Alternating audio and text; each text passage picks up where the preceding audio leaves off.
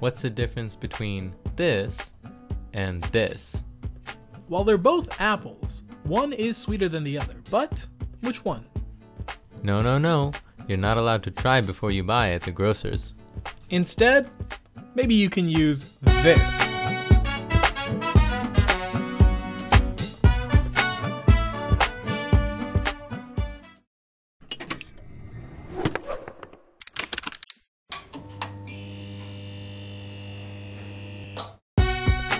This is the SCiO, a pocket molecular sensor developed by Consumer Physics, which works with the SCiO smartphone app to analyze organic matter ranging from food to body fat.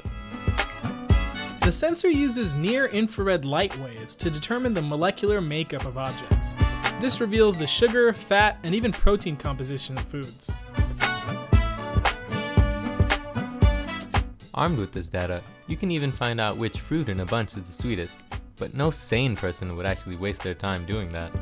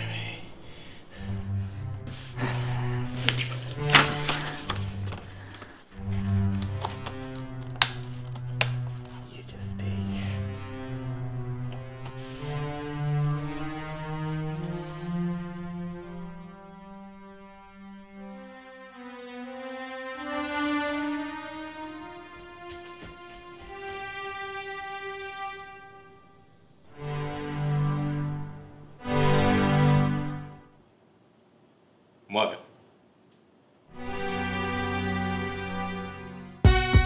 After the unfortunate genocide of our strawberry population, we needed to restock on our food and decided to bring the SCiO along for the ride. We're using the SCiO here to determine the sugar content of different kinds of apples. For a apples-to-apples comparison. Okay, first test. Let's pick an apple.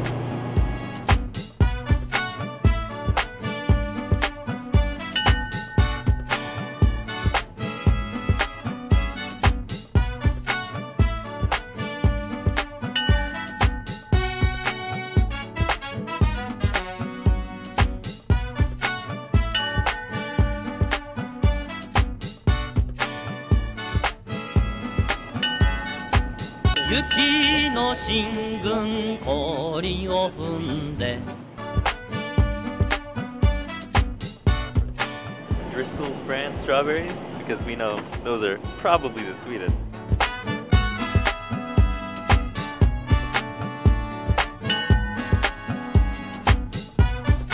So we've stumbled upon some organic strawberries.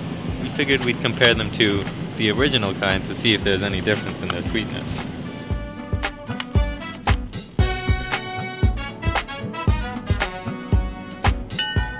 Oh, 12 grams. Holy cow. That's a huge jump.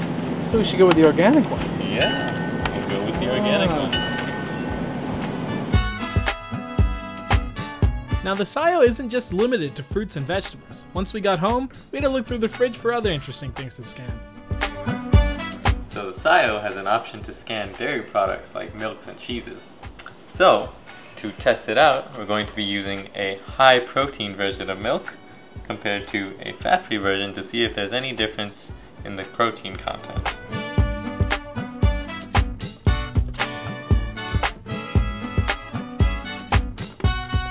To start, we'll open up the Dairy Mini applet on the phone app. And then we'll start by scanning the skim milk.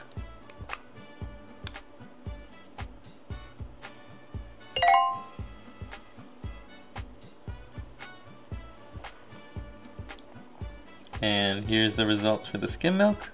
less than 3% fat, 5 grams of protein per 100 grams of milk. Now we'll try with the Fairlife high protein milk.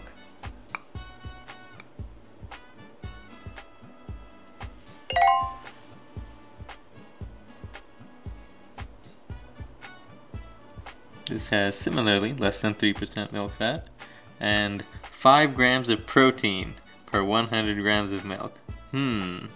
Interesting. Well, according to that conclusion, we may be getting gypped on our more expensive milk. The milk results got us thinking. Is the SCiO not very accurate, or is there actually a difference in the milk? The software is fairly new and still in beta, so it's very possible that it's not accurate. To test this, we did 2 experiments, one measuring multiple samples from different brands of milk, and also one comparing water to milk after protein isolate is added to both. Once the numbers are factored by 2.4 to represent how much would be present in a normal serving, the label on the Fairlife was accurate, but the generic brand milk had 1.5 times more protein than what was on the label.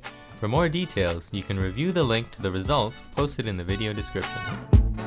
In conclusion, while the SCiO can't explicitly tell you the quality of food, it's a step in the right direction to empowering consumers to help them make more informed decisions about what they put in their pie holes. And plus, it's really cool tech.